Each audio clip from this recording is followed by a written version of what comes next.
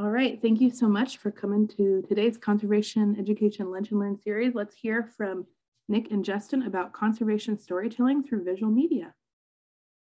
All right, thanks, Amber. And thank you all for taking some time out of your lunch today to join us and talk a little bit about how we can use visual media to help telling those conservation stories that we're all working on. I'm going to be focusing on kind of the concept of visual media and then talking a little bit more about video, as that's primarily what I work on.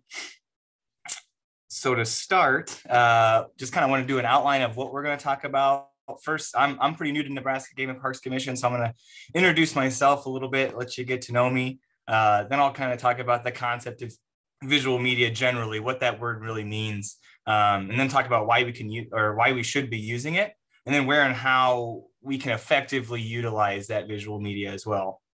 I'll get into some effective filming techniques, some of which you can probably use in the field yourself. Others are that I've been able to kind of hone over the years. And then I'll talk about visual media in conservation specifically. Is it useful and is it valuable? And throughout the thing, the entire presentation, please put questions that you have in the chat. Towards the end of the presentation, Justin and I will have a chance to get to chat with you and answer some of those questions. So we'll get started here. So I'm Nick Sauvageau, and I am a Nebraska native, born in Omaha. It's where I live now, and went to Loyola University in Chicago and got a degree in environmental studies. And after that, lived in Milwaukee and started doing outdoor education. I moved back to Nebraska in 2014 and actually was a naturalist at Mahoney State Park. And then I went on to Fontenelle Forest and was an outdoor educator there for 6 years. So that really got my passion for connecting people with the outdoors and kind of being that interpretive guide to get people connected to nature. And I actually, as I was working as an educator, I got into flying drones. I really enjoyed filming with drones just for my own recreational purposes. I got quite proficient at it, so I ended up starting my own aerial videography and photography company, Sauvageau, in 2018. And had the chance to work with some awesome organizations, National Park Service and National Geographic, PBS, a lot of really cool projects. And that kind of brought me into getting hired on part-time with Nebraska Game and Parks, August of 2020, to help with the documentary they were working on. And they kept me on board. I was going around doing a lot of drone work and helping out with some video projects. And then in September of 2021, I was brought on as the full-time marketing and communications specialist to primarily doing video. Really the only one in the organization primarily focusing on that. And then, as for myself, I really enjoy hiking, getting out biking, in general, just camping and spending time with my family outside, favorite thing to do. And I just wanted to share this quote. It's a little long, but it's from David Attenborough, who's kind of the face of a lot of nature documentaries and the voice of those. And it just focuses on that visual beauty, and it kind of made me think of my passion for sharing Nebraska's beauty with a lot of people who might not know it. So.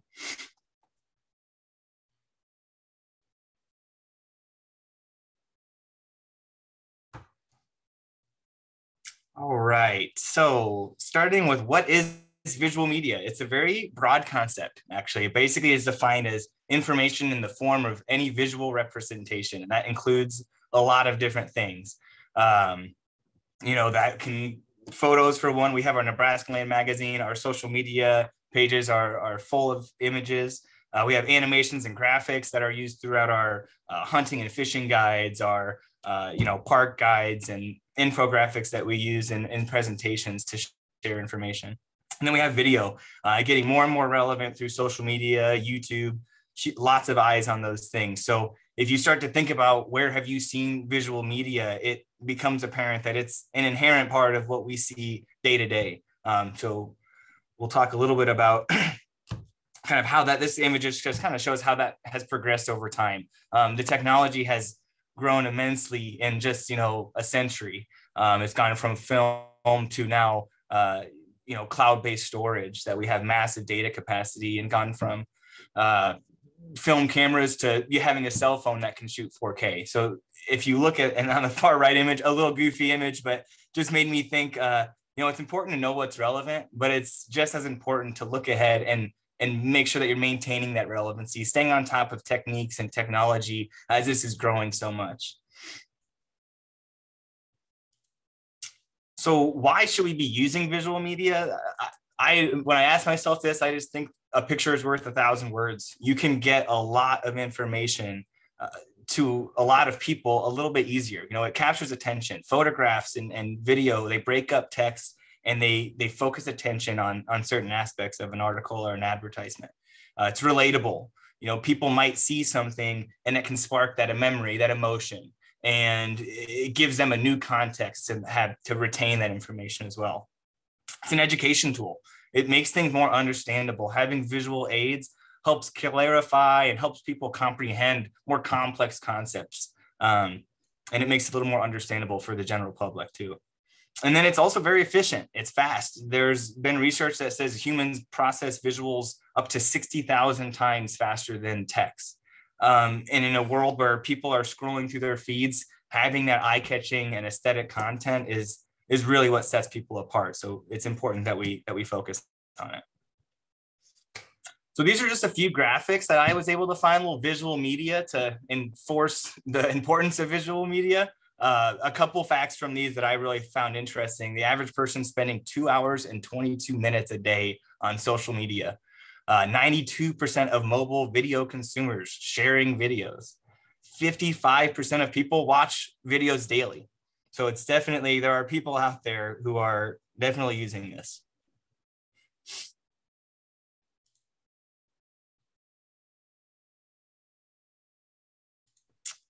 So where are we using it? I use Nebraska Game and Parks as an example. The 4 primary ones that I thought of, the first is social media. I mean, if you look at the followings there, we've got over 40,000 Instagram followers, over 125,000 Facebook followers. These are people who are seeing this almost daily. So it's a great resource. We have our own webpage, outdoornebraska.gov or outdoornebraska.org. It's really the all-stop shop for information on our organization, and a really complete source throughout the Nebraska Game and Parks Commission, what work we're doing and things like that. And then we have presentations. I mean, there is research and projects being done statewide constantly, and we're doing in-person meetings, virtual meetings, that, if someone's solely talking, it's not as engaging to the audience. So utilizing visual media to even augment those presentations is a great tool for it as well. And then we have print. Nebraska Land, again, it's an award-winning publication that we have that's coming out monthly. We have our public access atlas and other guides that are offering really valuable information, and they're using those the maps and other visual media to help get that information across to the public. So how to use it? We know we should, and we know where it is used, but how do we do that? The first step is having a story. What are you going to tell?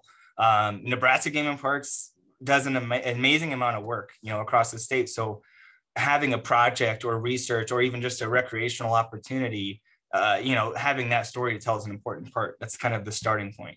And then identifying your audience. If you can do that, you can then steer the content to satisfy that audience and give them the most valuable information to the point that you're getting across and to match that theme. And can you market multiple audiences? Is there a broad audience or is it honed in? So really finding who's going to be viewing this and catering that to them. And then the last step really is just having the gear. And that can range a lot. I mean, it can go from having a cell phone and pointing it to running a full-scale production with cinema cameras and drones and audio recording equipment. So it's a simple concept, but there's a large spectrum there. And then these are just some images of, just showing that spectrum of what you can do for gear. I mean, again, cell phones right now are pushing the envelope in what they can do in terms of filming and taking photographs. But then on top of that, the technology with professional cinema cameras and drones and audio recording, it's a lot that we can do with it, really. And we have a lot in our arsenal. And so I have a little video here that I'm just going to share. It's kind of a sample reel of what I've been able to work on over the last year and a half with Game and Parks.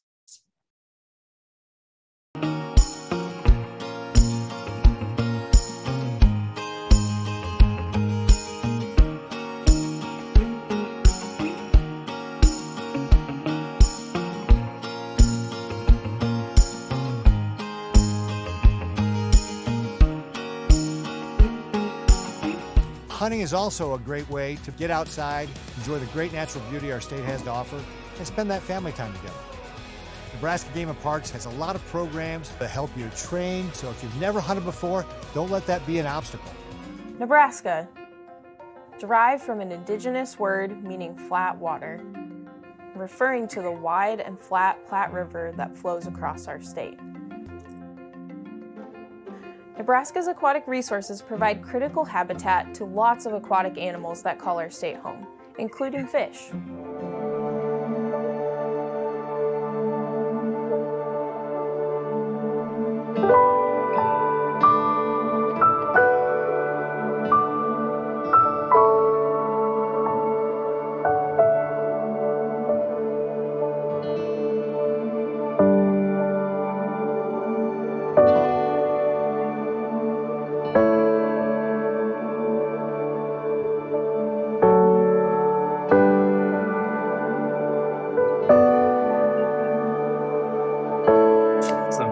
So I know Zoom isn't the most resilient when it comes to sharing videos. So in the chat, I threw up a YouTube link with that video if you want to watch it without the choppiness, which I'm assuming you all saw. So, so I want to get into a little bit of effective filming techniques. We know what visual media is. Like I said, I focus on video production. So I wanted to get in some of the details and techniques that I use that you maybe can use in the field yourself or just to familiarize yourself.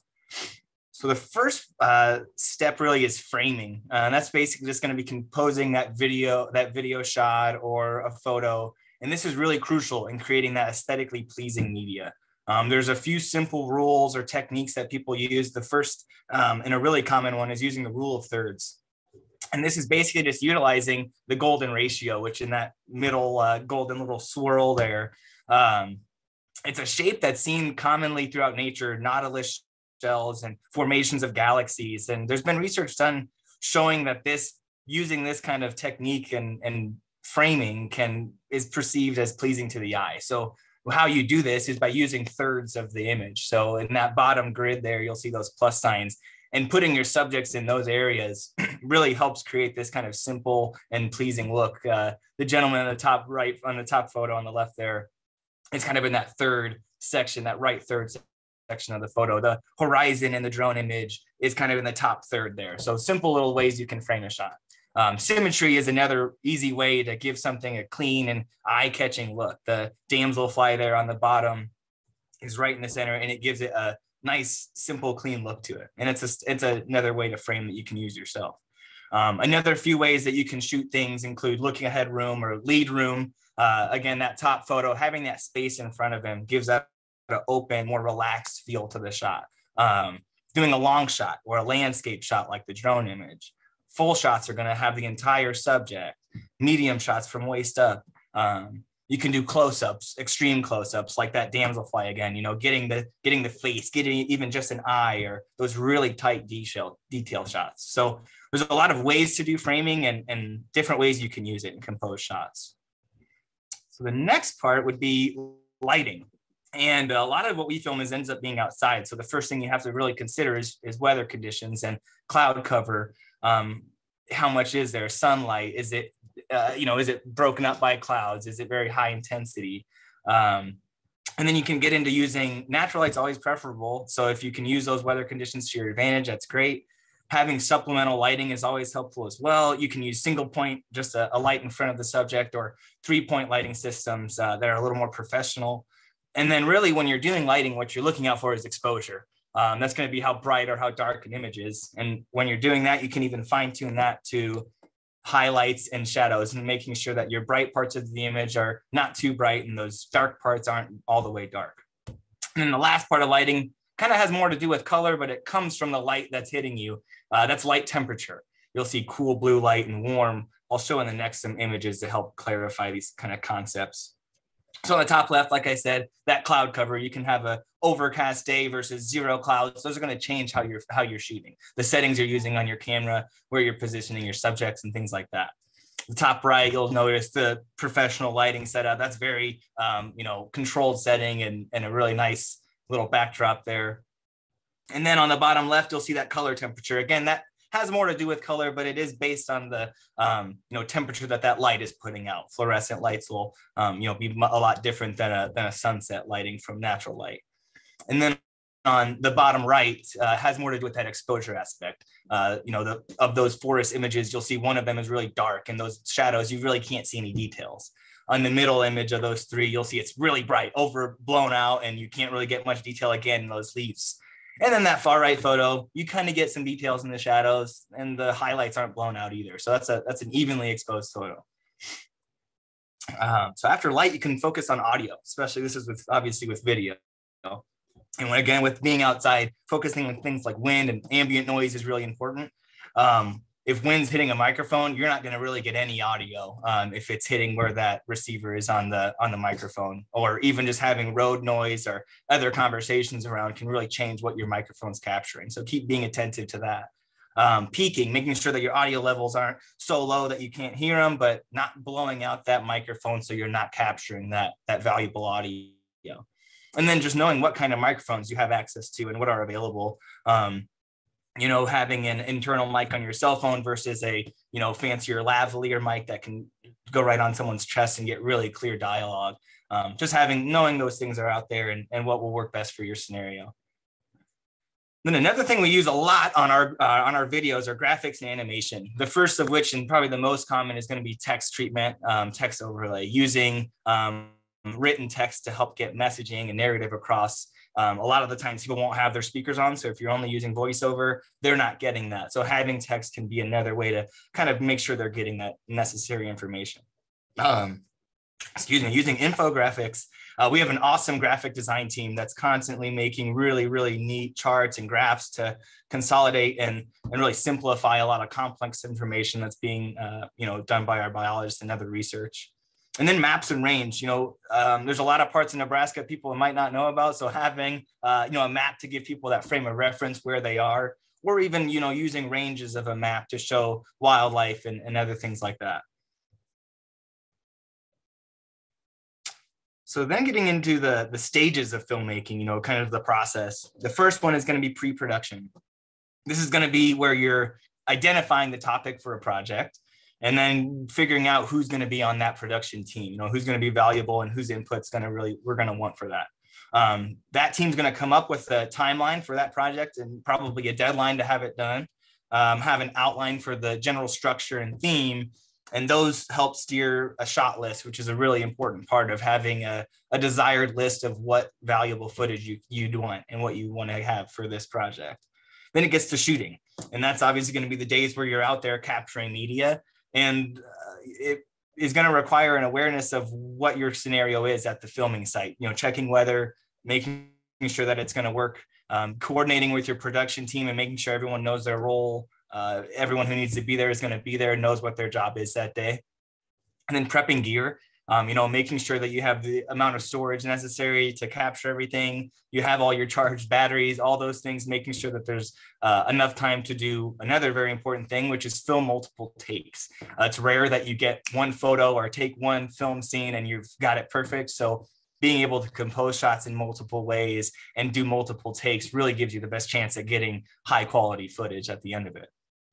So once you're done filming and have all your media, you're going to go into post-production, which is where you're assembling all of this into a timeline. Essentially, that image above is what we use, Premiere Pro, and you basically take all of your video, your audio clips, you trim those down, get them in the order you want. You can add those graphics, the text overlay. We really like to add music. It gives that emotional feel to it as well. And then another, probably one of the most important parts of the post-production process is multiple cuts and involving that production team on giving input, sharing their expertise to make sure that final product is the best one that you can put out there. So the next slide is really kind of the same thing. It just is a simpler, visualization of that timeline. It starts with the inspiration. What's the project? What's the conservation topic that you want to talk about and you want to share? And then figuring out the best, outline structure to create that project and what footage is going to make that impactful. And then getting out and acquiring all of those, all the audio and the filming that you need, and then finishing it with editing, compiling all that into that polished final product with everyone's input.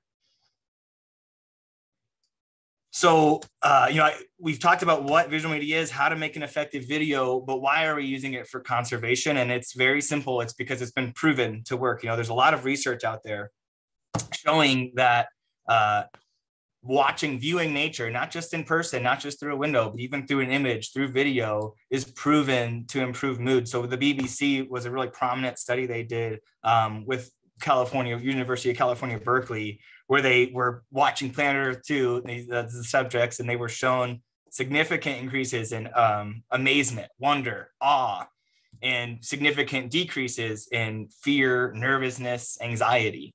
So, those benefits of being in nature that are well documented are now being shown to, you get some of those benefits through just media, through, visual media as well. So we know it's effective, and I would love to work with you. So I have a little page here with some of my information. There's a little QR code there that you can, probably should be able to scan with your phone and get my contact info in there without having to type it all in. But like I said, I'm newer to the organization, and I'm really excited with the work we do. And, I think we've got a lot of capability, and we know the need is there for visual media. So we'd love to work with y'all. And now we get to hear from Justin Haag, who's a really talented photojournalist with Nebraska Land, and he's going to get more into the details of his conservation storytelling process. So thank you very much. Thanks. Thank you so much, Nick. I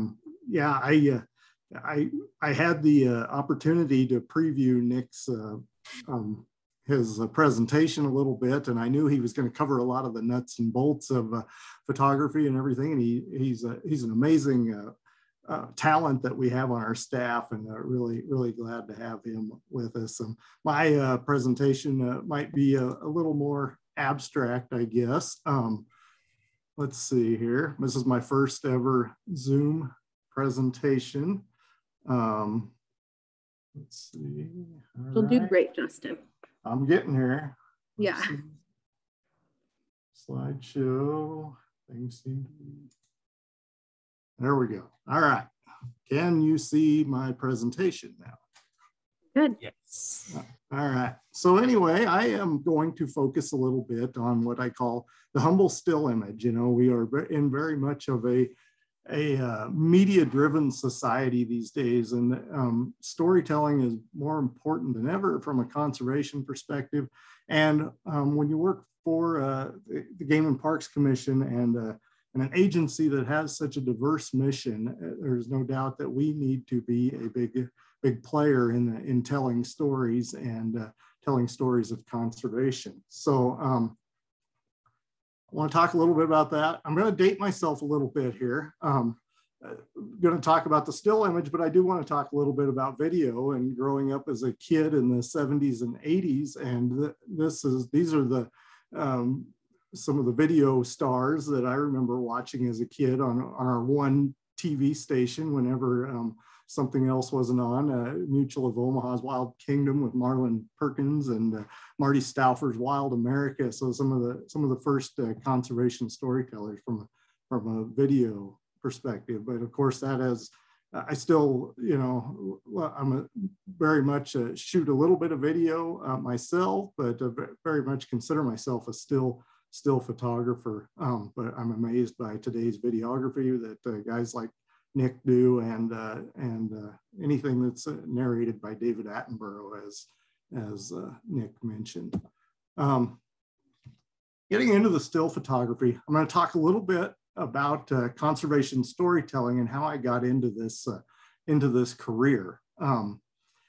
I grew up in Southwest Nebraska, down around McCook, and I ended up pursuing a journalism degree. Always, enjoyed shooting photos, and I could put a sentence together. And after that, I went into work at newspapers in Chadron and McCook. So I have a journalism background. And then I got a job at Chadron State College, and I was the media and public relations coordinator there for 12 years. Covered a whole lot of speeches and meetings and stuff like that through the years. This was by far the favorite speaker that I ever covered while I was working at Chadron State College. Michael Forsberg, who is probably the dean of conservation storytelling in Nebraska, who I consider to be. It was the Great Plains Lecture Series at Chadron State College on October of 2010. And I remember sitting in the auditorium and listening to him.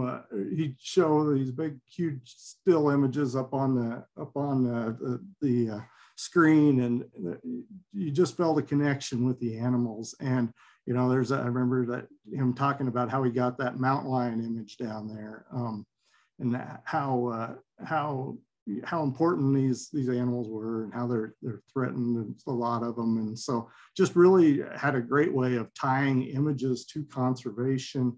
At that moment, that was like a transformative moment to me. I was like, okay, I carry a camera around. I'd like to, you know, I had, I think, a 200 millimeter lens at the time, so tried shooting wildlife. But at that time, I had just paid off my student loan, so decided to go out and buy a 500 millimeter zoom lens at that time and go shoot photos of as many creatures as I could. So then lo and behold, I found out a job opening in late 2012. After I'd been shooting those photos for a few years, a job opening came with Game and Parks, and Bob Greer, who was a great photographer out in this area, worked out of Alliance. You know, I worked out of Chadron. He had retired, so there was a job opened up, and decided to pursue it, and have been at it since then. And I'm fortunate because in a lot of ways it still feels like a new job to me. I've been at it since January of 2013.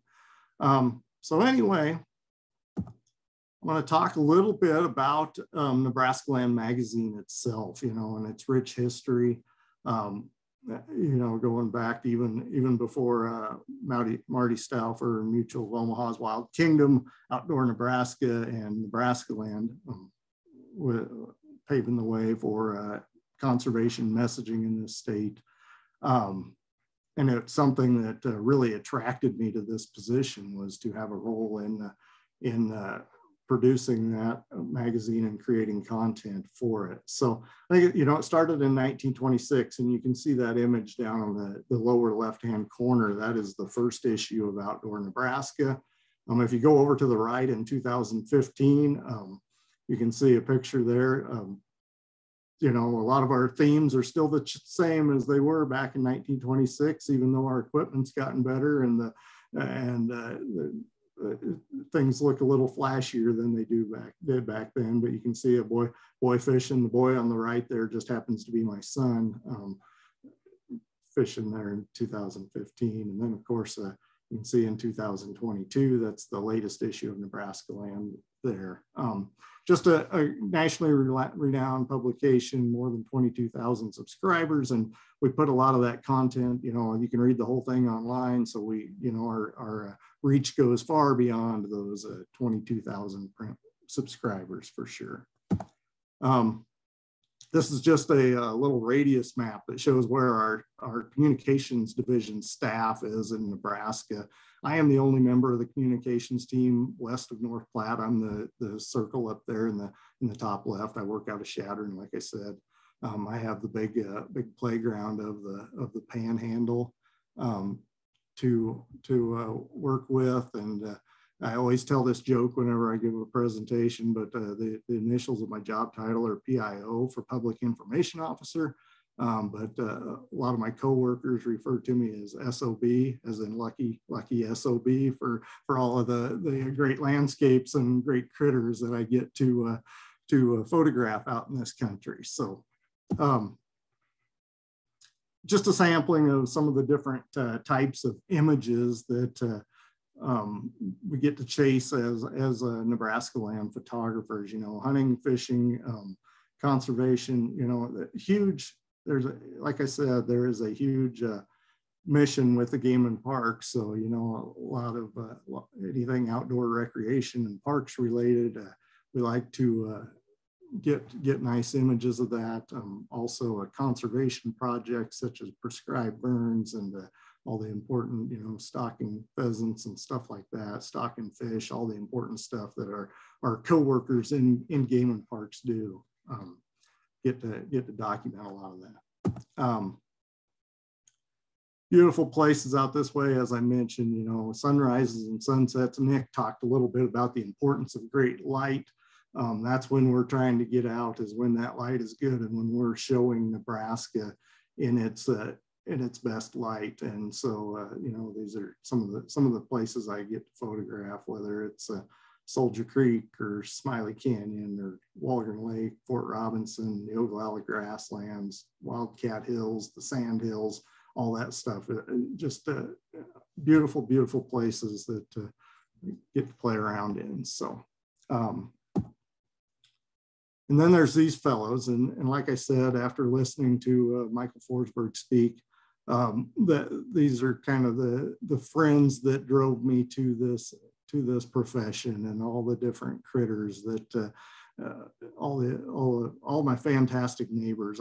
Sometimes in these presentations, people will ask me, what's my favorite animal to photograph? And it's always whatever animal is in front of the camera at the time. It doesn't really matter. I can have as much fun with a garter snake in the backyard as a big elk or whatever else. You know, it's just fun to get nice images of them. So, and the nice thing about animals is, coming from a newspaper background, sometimes you'd get a complaint from somebody about how they looked in a photograph. I've yet to have an animal complain about how they look in a photograph. So this is one of my favorite things to do, and I'm not alone in this. This is something a lot of wildlife photographers do. We're always looking for ways to get close to the animals. This is just a grass blind, kind of make a cave and get near a shoreline somewhere and wait for the birds to come in or get there before they wake up. It's usually the idea, and try to get as close as possible to get good photographs. And this is actually a cell phone image that I shot over the top of my blind one morning several years ago. It's been quite a few years ago when this happened, but I think I left a little after 3 o'clock in the morning to get out in the blind, set it up a day or two before, and went out to a pond here pretty close to Chattern. And you didn't know what was really going to come in. This was, I think it might've been in June. But you had a flock of American avocets fly in, and so they were certainly welcome. And they waited back and forth in front of the blind, and I was able to get a lot of photographs of them. And lo and behold, this image shows up on the cover of the Nebraska Land Calendar the next year. So, I had no idea that I was going to be shooting the cover for the Nebraska Land Calendar that morning, but it made getting up that early and getting out in that blind worth it. So,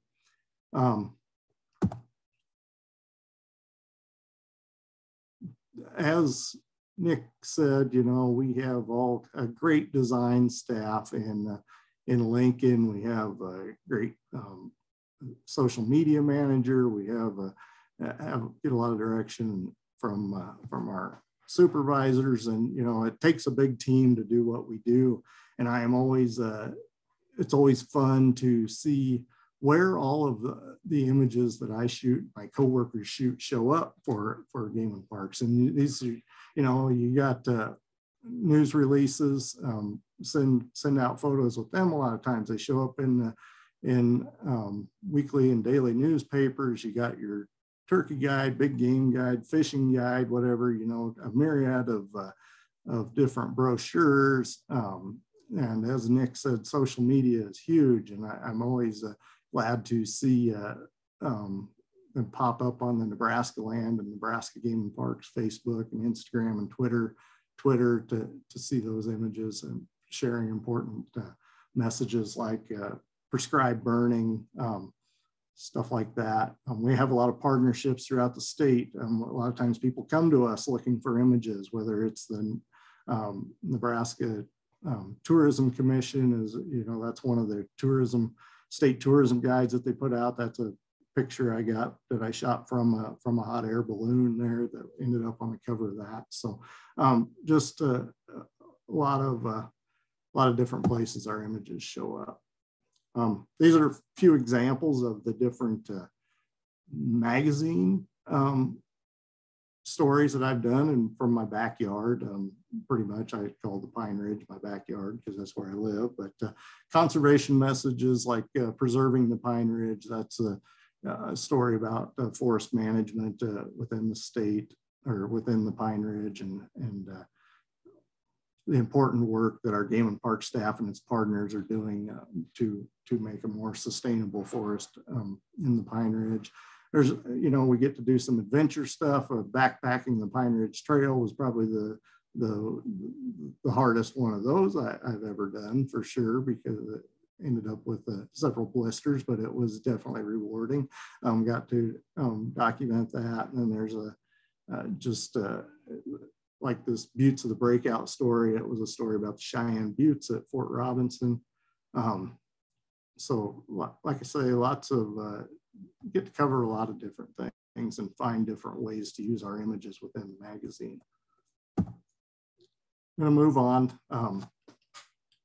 This is probably my favorite and best example of conservation storytelling that I've had since I started working for Game and Parks. And it's, when I was sitting there in that auditorium listening to Michael Forsberg speak and saw that picture of the mountain lion and how it moved me and everything, I dreamed, that there'd be a day that maybe I'd get a picture of a mountain lion.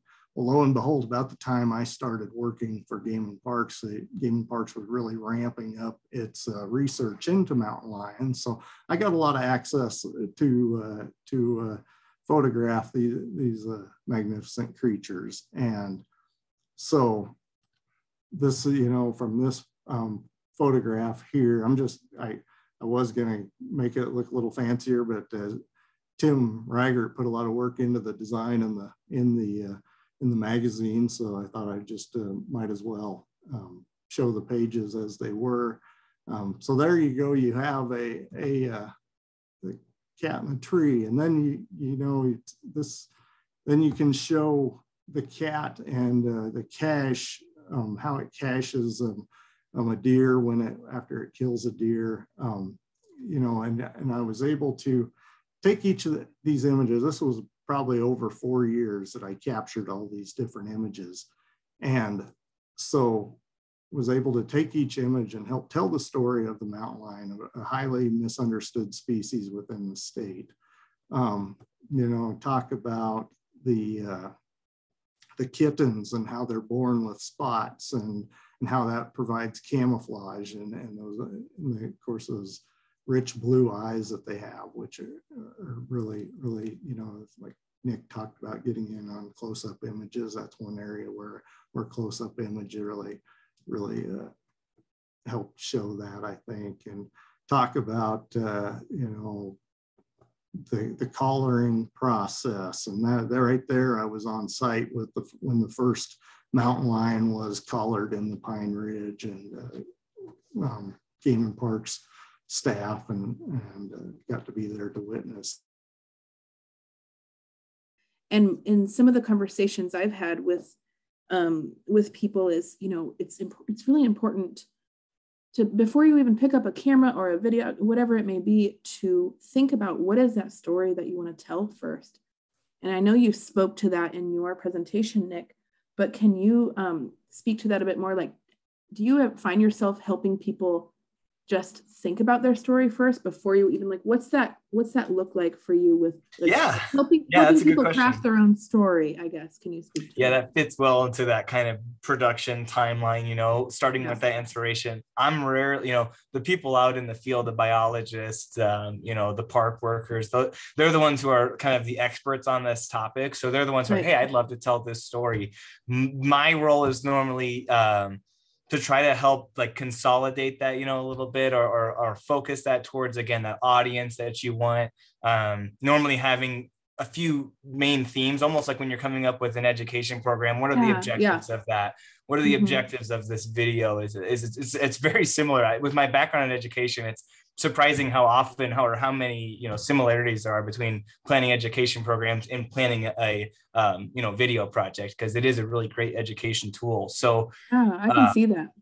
Yeah, I definitely think that collaboration and you know, using their expertise on the material and my ability to help you know, create concise and digestible media. That's kind of the first step there, and a lot of that has to do with identifying the primary themes, those goals of like what kind of shots would invoke that emotion, like you were saying, like getting, you know, the right subjects like a parent and child in frame, and those kind of things to kind of get that emotional aspect of that message across as well. That's really good.